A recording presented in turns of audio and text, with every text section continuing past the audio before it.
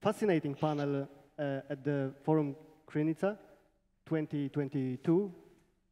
My name is Patryk Kugiel. I'm a senior analyst at the Polish Institute of International Affairs. I will moderate the discussion. We are going to talk about the country that gets by far too little attention in Poland, in public debates, in the media, etc.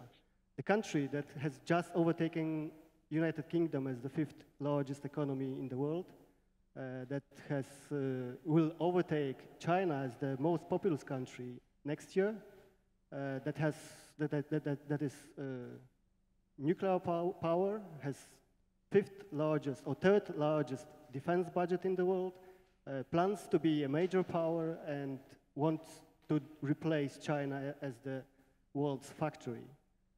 We are going to talk about India, and we have excellent speakers bringing diverse expertise and deep knowledge about the country.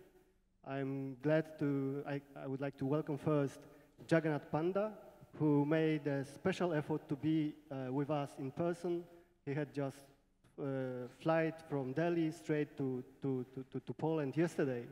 And Jagannath Panda is an expert on Indo-Pacific, on China, on international affairs. He spent many years working in major defense think tank in Delhi, but recently he moved to Europe. He now heads Institute of Security and Development Policy in Stockholm. Great to have you with us, Jagannath. We have also former Tomasz Łukaszuk, the former ambassador of Poland to India, and nowadays he's affiliated with the Warsaw University. And we have Krzysztof Zalewski, who is an expert on India, on Asia, and working at the Boym Institute in Warsaw. We have also, great to be here. We have also one speaker joining us online.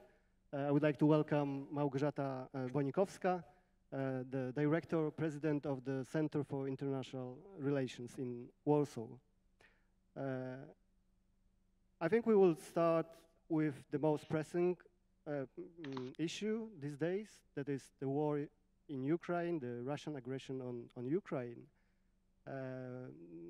I said a couple of words about India. This is also the largest democracy in the world, but the country didn't join other democracies in condemnation of Russian aggression towards Ukraine. And it, to some extent, disappointed many in the West. And as the title of the session states, India stands in between the BRICS country and Quad, or we can say the West. So I would like to ask Krzysztof Zalewski first about your assessment, your evaluation, your explanation of India's government position on the war in Ukraine. We know the foreign minister of India, Jaishankar, says always that India has a principled stand on the war. It is on the side of peace in Ukraine. And nevertheless, it didn't condemn Russia. It don't want to alienate Russia or the West. So how do you read the Indian policy and why it is important for us to understand what India is doing towards the conflict in Ukraine? Thank you. I think this question is very relevant because we need to start from the point how India sees the world and what are the principles. It's crucial to understand that India sees the war in Ukraine as a major threat to Eurasia in the sense of balance of power, and that it is, I think New Delhi is deeply worried about Russia and its ability to project power. And of course, as everything now in our world, it's about China. It's about the ability of other powers to balance the Chinese rise. And then from this perspective, an alienation of Russia and weaker Russia is basically a very worrying perspective for New Delhi. And it's, of course, this is on the, let's say, more advanced layer. It's, of course, the question of the world order, because Russia is perceived as one of the poles of multipolar world order. With weakening of Russia, the world is becoming bipolar again.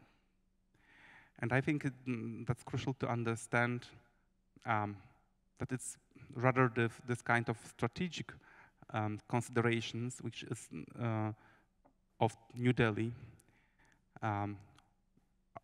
as the guiding principles for Indian policy in Ukraine. So it's not something accidental, it's something very deeply rooted in the understanding of the world order and Indian goals in the international relations. But if you can give us one major reason why India hasn't condemned Russian aggression.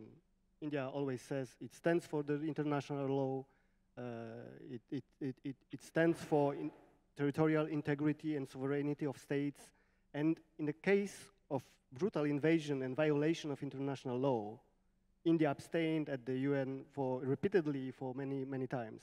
So what was the driving force behind it? So I think the answer is more complex than one reason. That's my point. You can select only one. So if I say, so I would just reverse the question and try to, let's say, to see it from the outcome. The outcome of Indian policy is that absolutely everybody tries to be the best friend of India now. So when this policy is so beneficial, when everybody would like to be the partner of India, Russia, Western Europe, United States. So why do we need to choose a side if being on both sides is so beneficial? So you mean India acts in its own national interest and the current position is beneficial for its national interest? And it's also beneficial for the world. And that's something which maybe if also... This is beneficial for the world, you say? Yes. It's also beneficial for Ukraine? Not Ukraine, of course not. But let's say, let's imagine, for example, that India would not buy Russian crude and would need to rely on the supply of, let's say, on the prices of $100+ US per barrel. It would be a catastrophe for Indian economy. And it would, for example, mean very concretely that India would not be able to support Sri Lanka in the crisis. Yes? So if we would like to see India joining the sanctions against Russia, we would also devise policies that would support India in dealing with major crises. I don't think we are ready to do so. At the same time, India emerged as the second largest customer of Russian crude oil, paying billions of dollars to the Russian economy, in a way sustaining the war effort in Ukraine. So is it irrelevant for us which position India takes on the conflict? No, I think in international relations, you would we need to think in terms of alternative scenarios. And my understanding that the alternative scenario, like joining sanctions regime against Russia in India, would be not beneficial for the greater region India is in. And secondly, I think we see some movement in recent days also on India joining the policy, which is the G7, maybe G20 policy, about having a price cap on Russian oil. That would be a major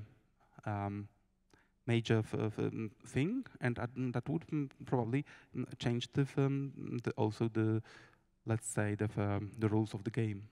Okay, thank you very much. Let's move now to Jagannath. You can respond to the same question. You can comment and present the Indian view on the war in Ukraine, if you like. But I wanted to ask you first and foremost about China, since this is your area of expertise. And China is the most crucial challenge, even a threat to India, especially after the Galvan clashes in 2020 on the border. There is great discussion about China in India. I would like to know if you can tell us what role the China factor plays in India's relations with Russia and with the European Union and the West. Was it also kind of important element when India was taking position on the Russian aggression in Ukraine? Thank you. I think it's a great pleasure to be here in this panel with Old India Hand from Poland, former ambassador, and two excellent experts in India. I think towards the end of your remarks, you mentioned about national interest, and I think that's the most crucial aspect. I think every country looks at their national interest while taking the position. And in this context, I think India is looking at its own national interest. But more than that, I think India's position on the Russia's invasion on Ukraine has to be understood in three contexts. One, that not every country are supposed to take positions on every major conflict. And I think that's how many world powers would like to position themselves, no matter they are small powers or bigger powers. And I think India is a country which positions itself in a multipolar centric world politics. And to that effect, I think the kind of position India has taken is neither really extremely supportive of Russia nor extremely supportive of Ukraine. What India has done is probably maintained a more silenced position. And that silence is being seen as a pro-Russia position. Second, I think India's position has to be also understood in the context of geopolitics, where Russia is a crucial factor in India's foreign policy. You mentioned about China. If we see, continuously India-Russia partnership has helped India to balance China at some level, in multilateral forums and also in the trilateral forums among India, Russia, and China. And particularly when it comes to the boundary dispute between India and China, Russia has also taken a nuanced position by not really opposing India. Rather, at times Russia has supported India. So all of this calculus, factoring the China factor, is one of those background factors why India has maintained a more silent position on the Russia-Ukraine war. The third factor is, I think, which is the most important factor, is that India's geopolitics in the regions. India is still a prominent actor, which is an emerging actor in the Eurasian regions. Without having a good relationship with Russia, India would not really be an effective power in Eurasia.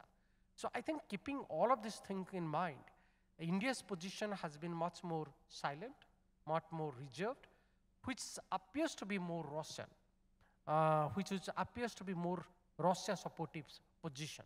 But while saying that, I think India is very mindful of the emotions that the European countries are currently having.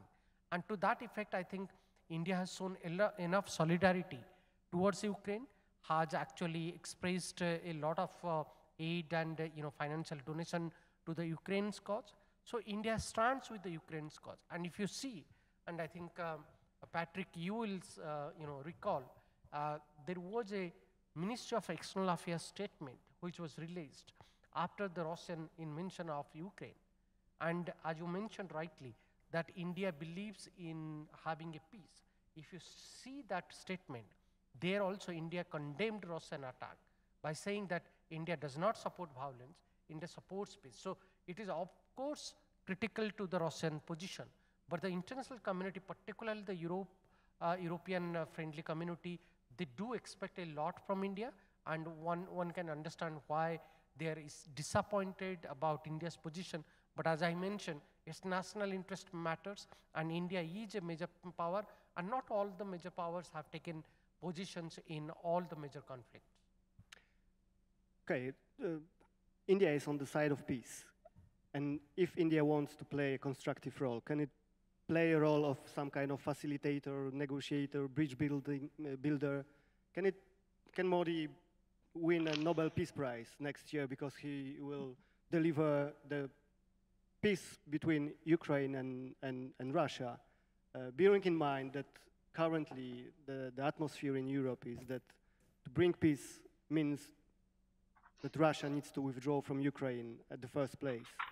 Do you think India can play such a role to exert pressure on President Putin maybe? India could certainly play such kind of role. In fact, history suggests that India has played such kind of role. If we remember the Korean War period, particularly the war between North Korea and South Korea, India tried to act as a mediator, as a peace builder, but unfortunately that didn't really work out. So here, in this context, India would definitely like to see that the war ends and probably a peace accord be maintained between Russia and Ukraine. But we know for a fact that this war is a very complicated game. It's not about mediation. Now it has become a matter of prestige battle. Ukraine is not willing to compromise. Putin, as a very strong leader, is not really succumbing to any international pressure. So the war is continuing. So the war is now beyond any international mediating actor. The war is now only between Putin and the Ukraine and the European community. So therefore, I think the best possible solution here would be how the European community and Russia can engage in a peace deal in order to stop the war. I don't see major role UN would be playing. I don't see any other country would be playing any major role. And I think to that effect, India's capability to play a peace-building or peacemaking role is very much limited. Given Modi's good relations with Putin, it's possible, but I do not expect this role Prime Minister Modi would be playing because, after all, India has to look at its own interest. What if Putin does not really, accept Modi's offer? And I'm sure India must have played such kind of role on the backdoor channel, and probably there is a talk going on between Prime Minister Modi and Putin, who knows? And I think somebody from the diplomatic community might be able to share with us more. But I think there is a role for India, but this is a very limited role India could play.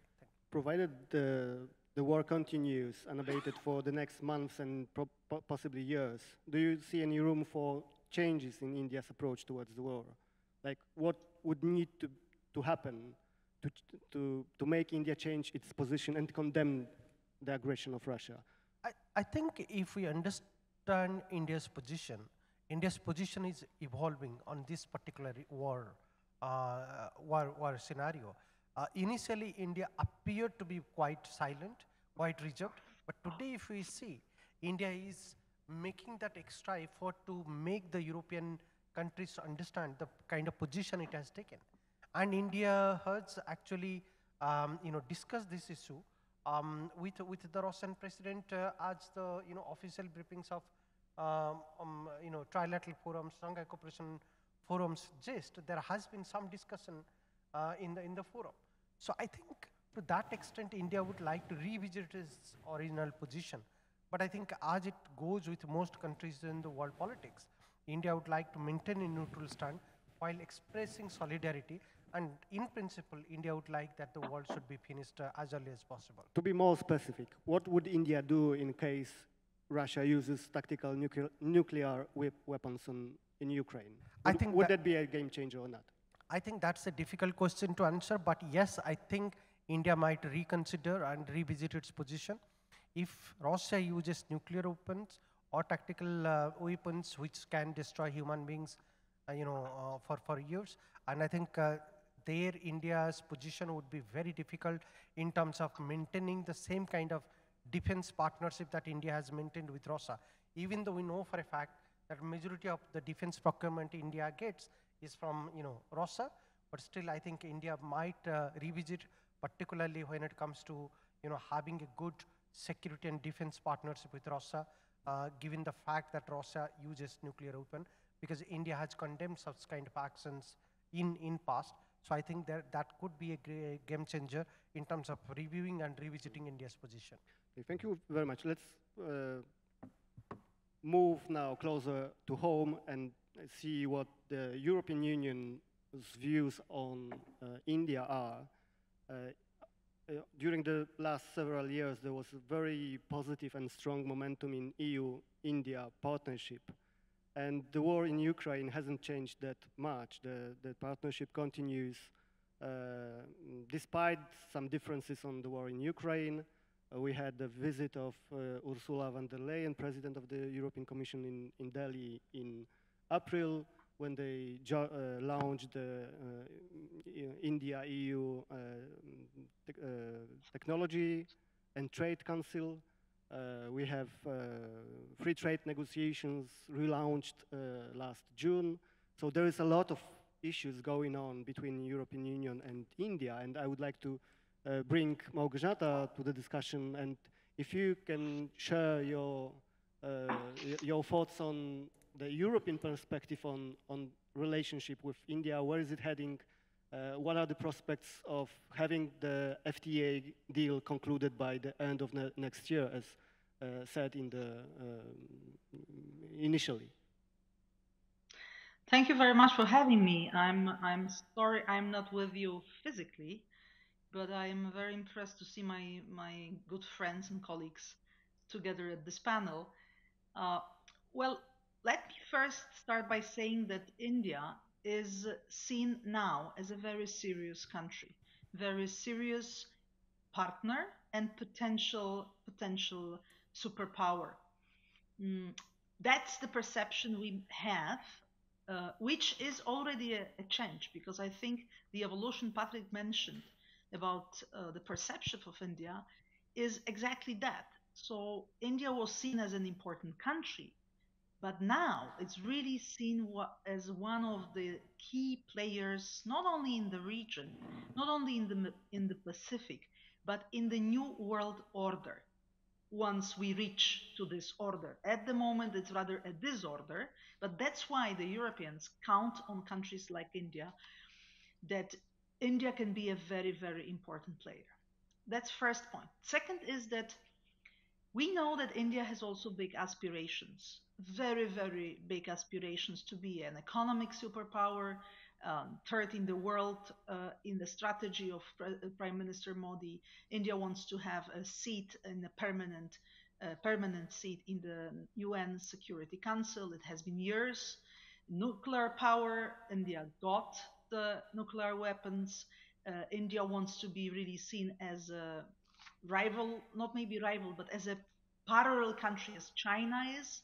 And India is really angry when the world doesn't see India in the same way like the world sees China, as far as power, potential, importance, and all that. So India really has big aspirations. So the Europeans and the European Union would like that India finally delivers. So this is the hope that in this major problem we have now, conflict we have now, that we may even head towards a bipolar world, which for European Union and for Europe is not a good scenario. That in this particular moment, India will play as a big power, as a superpower. Of course, the hopes are that India will be with the West, that India will be being the world's largest economy, being really a rival of China, and being also a very good alternative for China, to China, for us. Let's as a place of production, as a place of doing business, because it's really similar potential as far as size, population, markets, etc. But the disappointment comes from the fact that it doesn't happen, because India sees itself in a slightly different way. So this is the reason of this kind of disappointment. And I think these months which are ahead of us are crucial, because, as you rightly said, Patryk, European Union counts on strengthening or making much stronger and wider the relationship with India on a solid base. It's, of course, a cooperation in Indo-Pacific in all the forums, but it's also about economy and FTA. We are very happy that we reopened the negotiations, but we are not so sure what will be the outcome, because, as you all know, we started this idea in 2007, and for many years negotiations were taking place, and it did not finish with anything. So now there is hope it will finally finish, maybe in a slightly different shape that with what we started, but we hope that we will be able to finalize it next year. But the war made the situation more complicated, and it very much depends on how India will play. Because the last thing I want to say is that India, of course, plays in this situation in the optics of its national interest. And I think we have to be very honest, to each other. India profits as of now from this situation vis-à-vis Russia. It gets very cheap, excellent offers, from Russia. So cheap oil and gas. It is using this momentum maybe also to enter in all these places that the West withdrawn from Russia. So in these areas, the cooperation between Indian and Russian business can be stronger. So these are exactly the situation where Europe is a little bit worried, because if this is the case, Russia and India cooperate closer, while we hope on something exactly the opposite. So the question mark will be how India really positions itself, and what will be the foreign policy of India vis-à-vis the development of the war. Thank you very much. You raised many important issues showing increasing interest in India on European side. And we have also, at the same time, we witness deteriorating relations between European Union and European countries and China. And many people are considering decoupling with China, or maybe diversifying supply chains away from China to other countries in Asia, in other continents. Do you think that India, with its ongoing internal reforms and improving the environment for business, for operations of business, of companies, do you think India can replace China as a partner of choice, as a major partner in Asia, both for economic cooperation and for strategic and political relations? Well, let me put it this way. The Europeans don't want a bipolar world.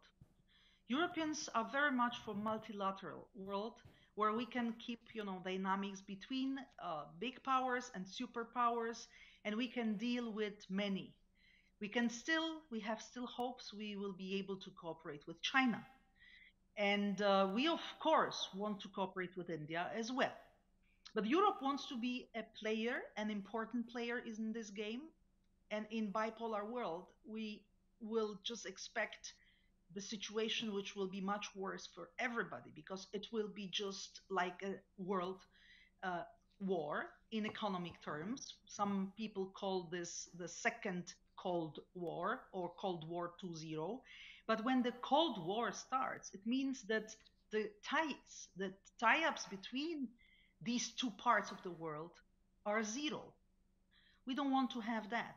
So we are not trying to build a world where there is no business with China or even, with Russia in the future. We, of course, want only that these powers are able to balance each other. And in this case, we need India, because India can be a very good counterbalance for China and Chinese expansion in economic terms, financial terms, as innovative power, in every sense. So India, in this regard, can be seen as a very good, not alternative, but counterbalance to create an equilibrium for the new world order where we have potential to keep relations between these big countries. And for that, if we want this perspective to happen, we need stronger tie-ups in economic sense, in also in the security domain, in all the other senses, also connectivity understood as people-to-people contacts with India. Because the attention was given for a long time for China. China was really the number one country when all the world was hoping that China is the best place to produce, is the best place to invest, etc. Now the world knows it's not the case anymore. And now we have India and other countries of Asia. And if India uses this momentum, sees this as a super chance for Indian economy, Indian people, especially young population, India has enormously great, power as far as people are concerned, very young population. And also with the skills, 1/5 of IT people in the world is an Indian.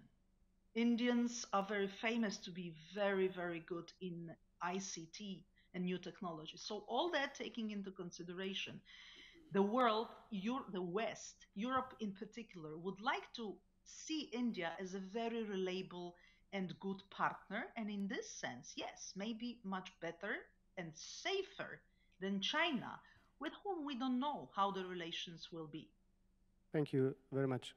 It's important to note that at least India and the European Union share this interest in avoiding bipolar confrontation and rivalry going on around the world.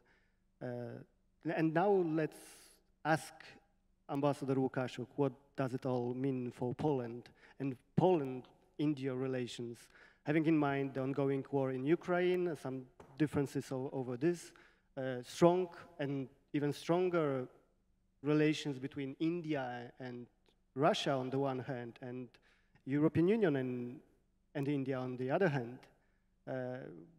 how it will impact Poland's relations with India and how we can use the opportunity to strengthen cooperation with India. Thank you. Yes, speaking about the Polish understanding of Indian policy in the context of Ukraine, I would say that we remember what Minister Jaishankar said in Globsec in Bratislava, that to understand Indian policy you have to read Mahabharata and Ramayana. So we would like India to be quicker, faster, and follow the pace which is not actually in the context of the Indian understanding of the global world, which already was described nowadays. What we really like India to understand the geopolitical context of the war in Ukraine and the threats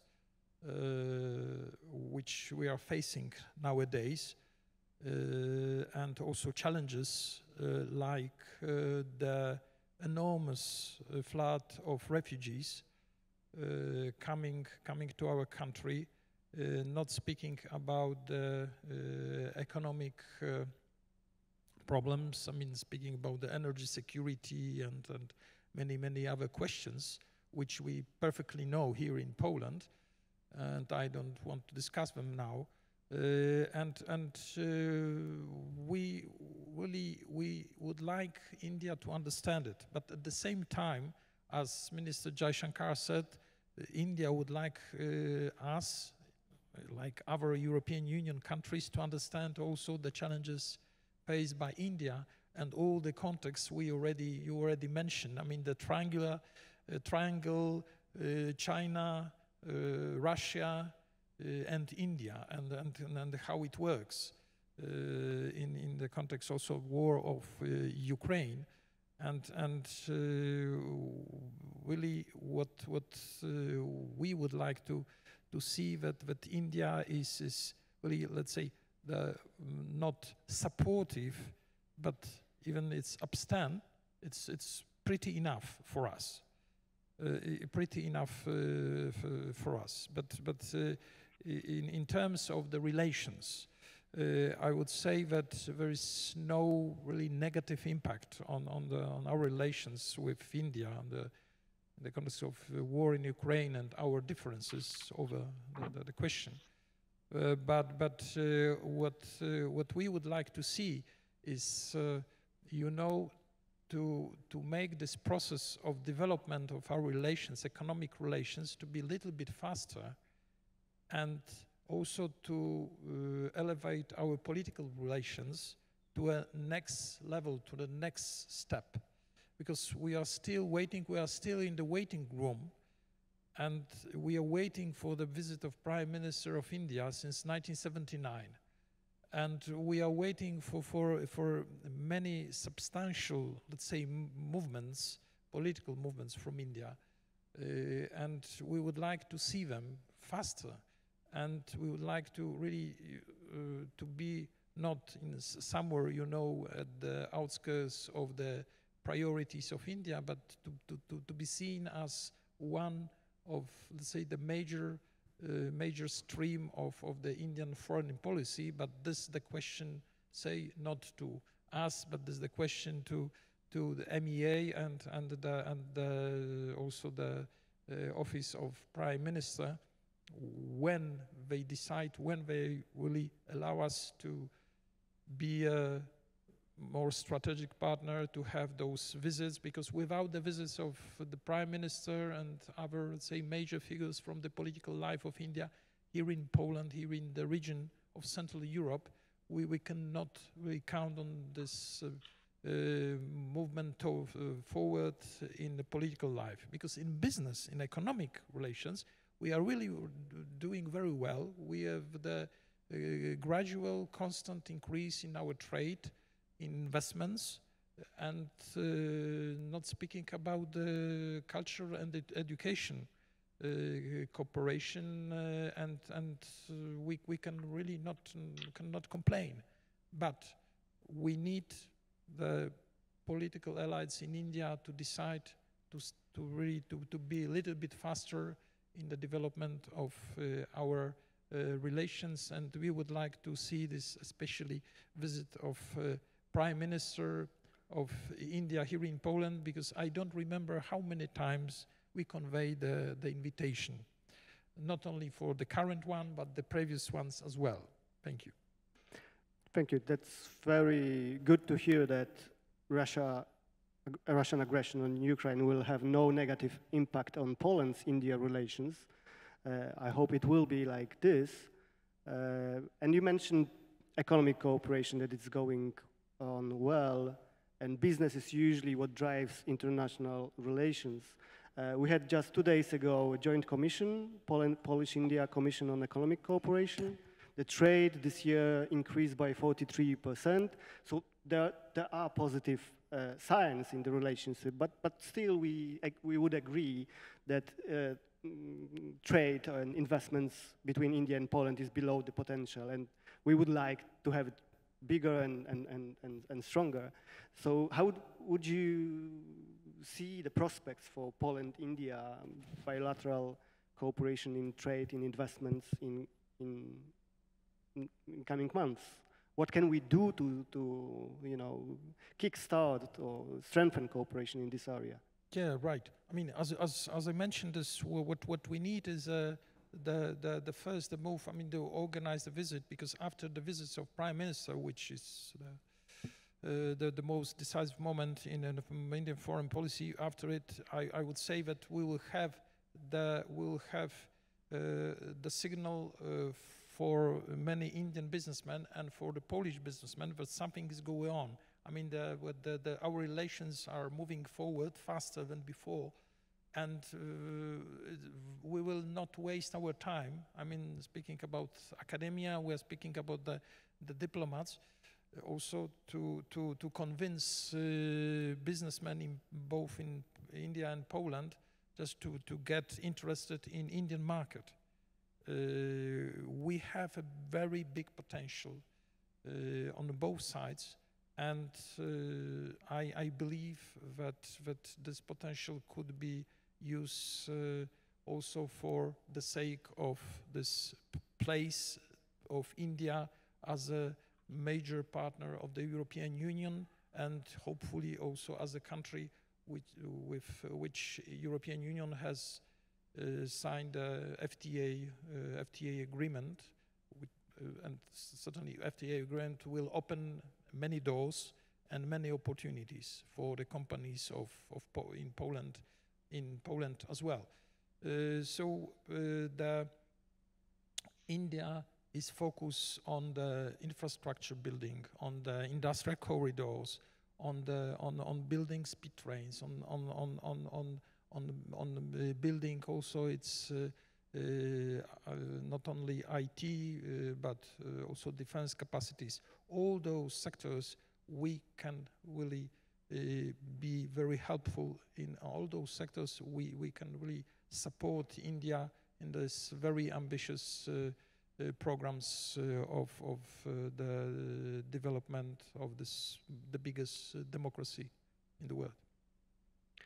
Excellent. So still I understand we are waiting for this political signal from the top level. So we are waiting for the high-level visits from India and maybe from Poland to India to kickstart, to strengthen cooperation in all across the fields. Panda, maybe a question to you, because we are talking about our perception and expectations of India. What India does expect from the West, from the European Union? How can we be useful and helpful to realize India's goals and aims? I think India's expectation from West, particularly from the European continent, is very simple. To have a more purpose-oriented trade and economic partnership, as well as a global partnership where India's concern and Europe's concern can be shared. And I think there are two specific issues here needs to be discussed. One is the economic dimension, one is the political dimension. The economic dimension is that India is now on the verge of having a more specific free trade oriented agreement, as ambassadors pointed out, and European Union fits into that kind of account.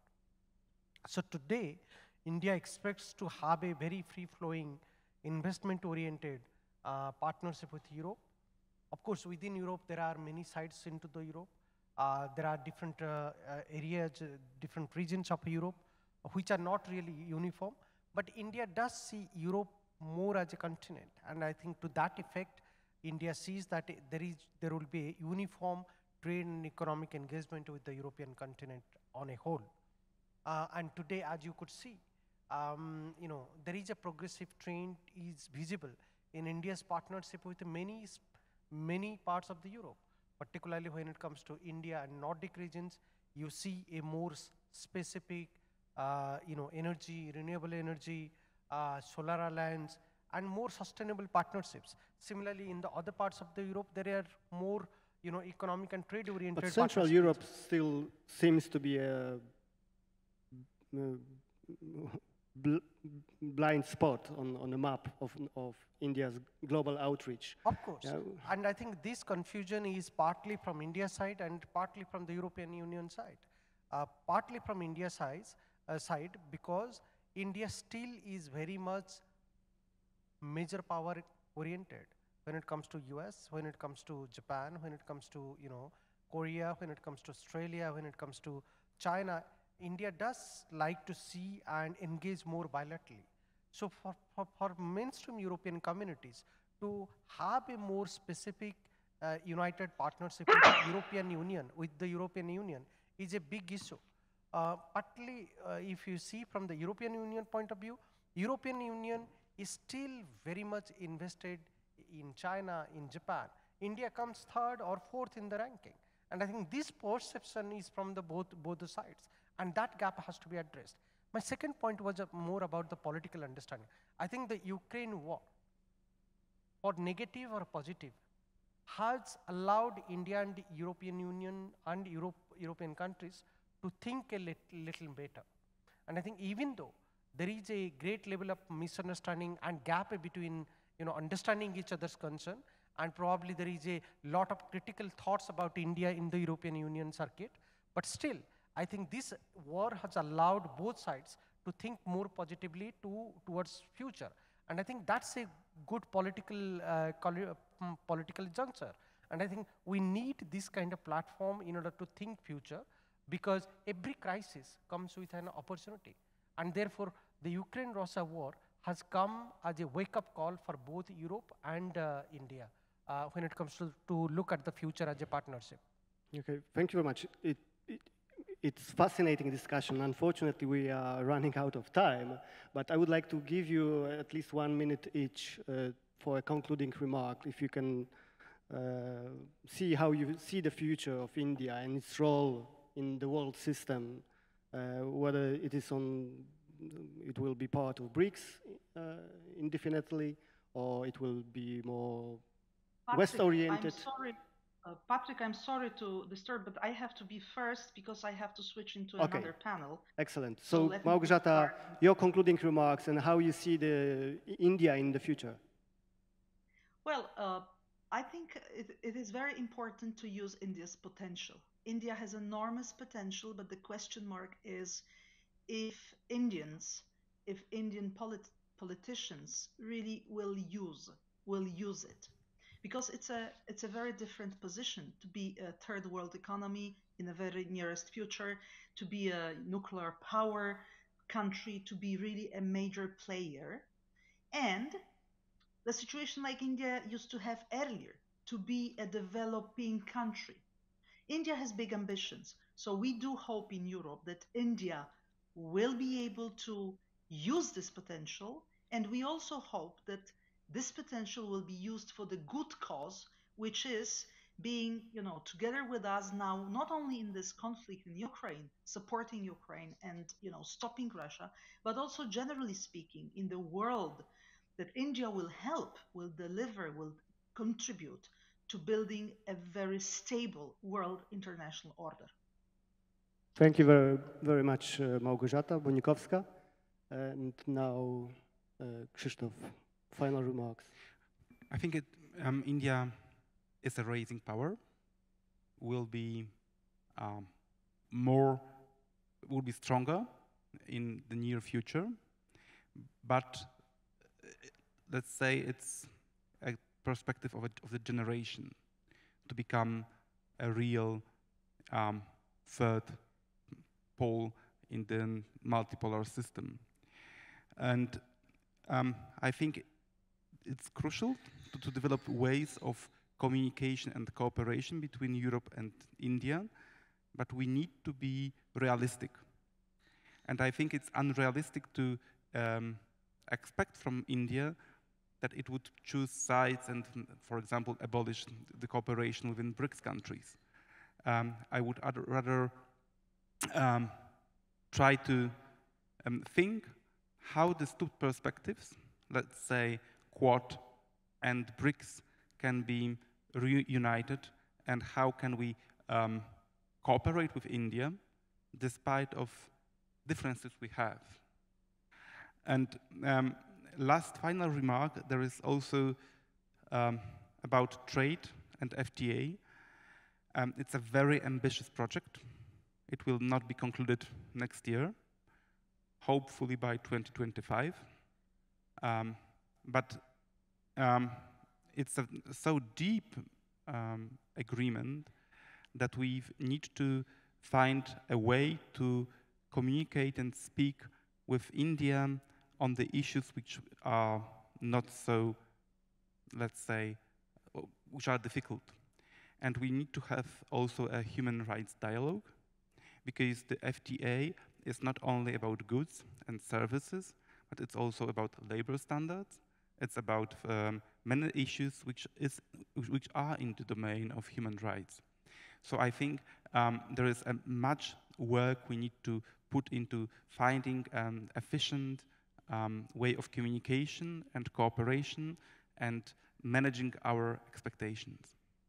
Thank you very much. And Jagannath, final comments from you. What kind of India, as a major power, what kind of power it will be? Well, there is a lot of expectations, and I think India's rise is going to face these expectations, face these challenges.